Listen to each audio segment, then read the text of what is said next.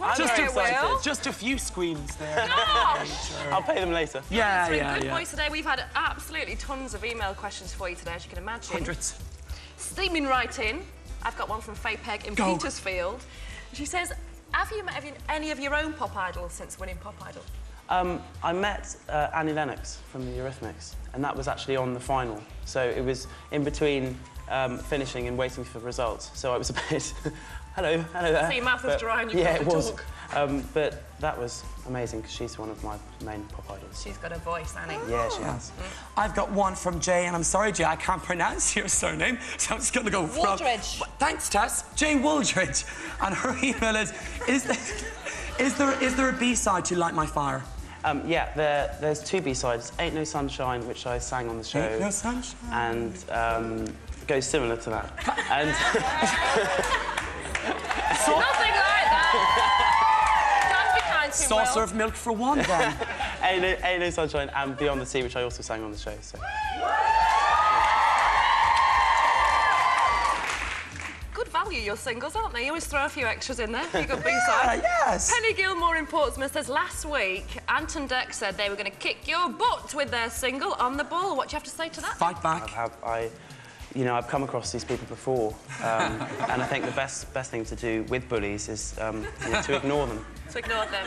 And beat them in the end. Sticks and stones. Maybe, yeah. I've got one from Sandra, and her question is, how is the album going, and when can we expect it, William? It's going really well. I've actually done 4 songs this week. This week? Yeah. He's been busy. Look at him go. Higher level. And I've co-written one of them. Behave. And 3. This is madness. And 3 have been written for me, so they're going really, really well. So, but I don't know about autumn sometime. That's all I can say. It's all very Before exciting, Christmas. isn't it? It's all Yeah, moving yeah. really Stocking fast. filler. Yes. Tim West in Dollis Hill says, who are you cheering for in the FA Cup and who'll win the Scottish Cup, do you reckon?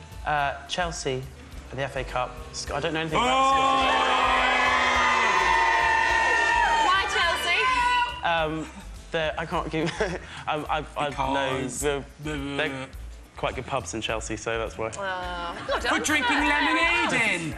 One from Sasha Hall. Of course I'd read this one. What do you think is your best feature?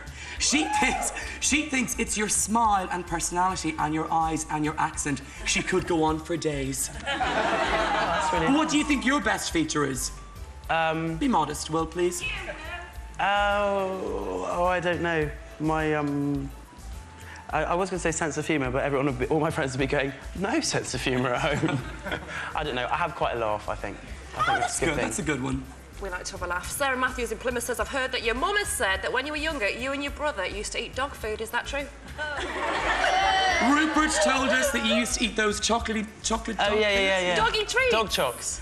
Yeah. Dog chocks.